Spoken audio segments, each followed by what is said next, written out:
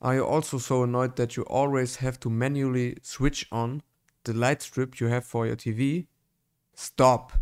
Right now we have a solution for this, and that's what we're gonna take a look on. So we are here in the Home Assistant community store right now, where we have to search for the integration we need, the Govee integration. And we use Govee LAN control for now, because also the Govee one is working, or used to work, because I had some problems, and there were some problems in some time, but it should work now. But we are still, I can tell you, the Govee LAN control worked and never disappointed me yet, and so I would say use this one.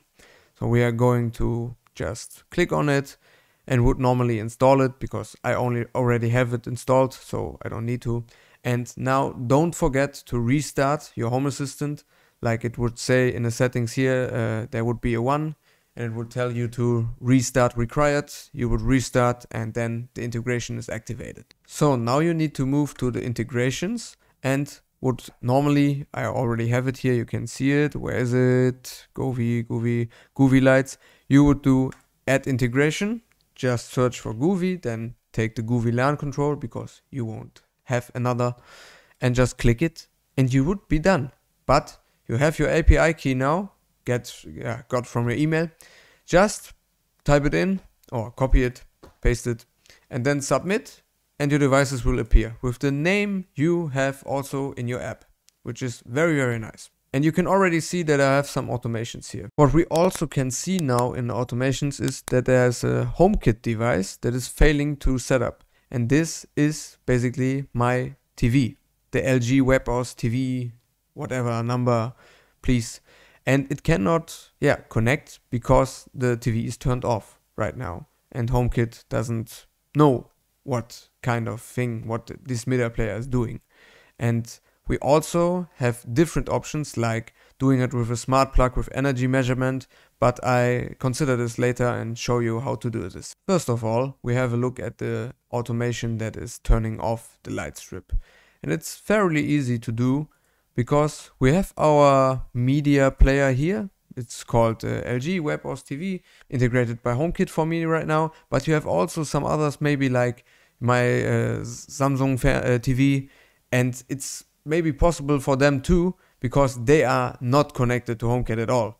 Maybe they just need to have Wi-Fi, and it's already fine, because you know what they are doing, if they are available, if they are on or not, and it's enough. It's way enough. It's fairly easy, because we have to check just that if the TV turns to off, of course it's off. So you want to turn the light off.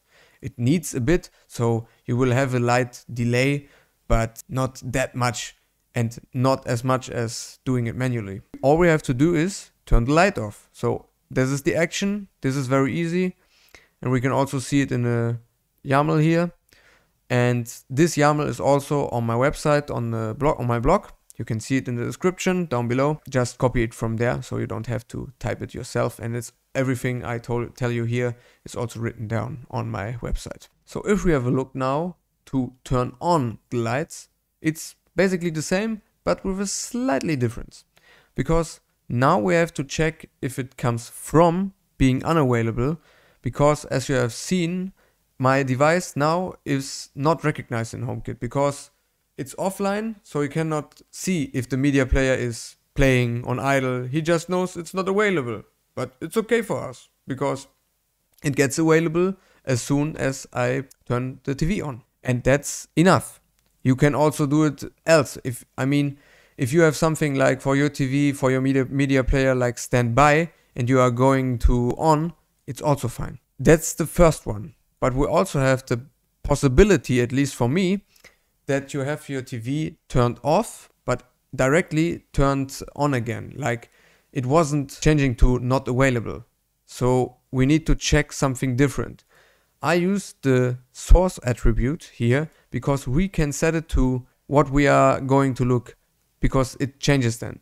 Like if you are using live TV normally, or using your HDMI 2, maybe you have some TV box or something like this, and if it's switching to this, it's also fine, because It knows then this is the trigger and turns again the light on. As you can see here, very simple. You just choose your light strip and it's done. And that's basically it.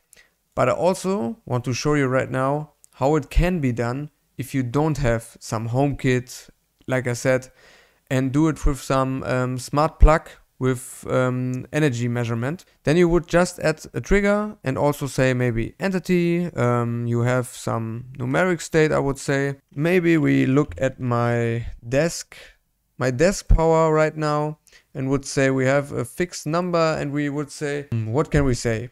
If my TV is above 20 watt, it should be on. Maybe there are some that are in idle 20 watts, but I don't think so. My server is not even using so much. Not in idle, running of course. You could do the same thing right now to turn it off. With it, when you can say the below mode, you can say if it's below 20, then please turn it off. So, very easy, no problem. And the third method that I can mention, but I haven't tested it yet, but it can be possible if you have a router that is accessible here also in Home Assistant. Then you could also measure the network traffic of your TV and see if there's network traffic, it should be online. And then you can have this kind of trigger. And yeah, that's basically it.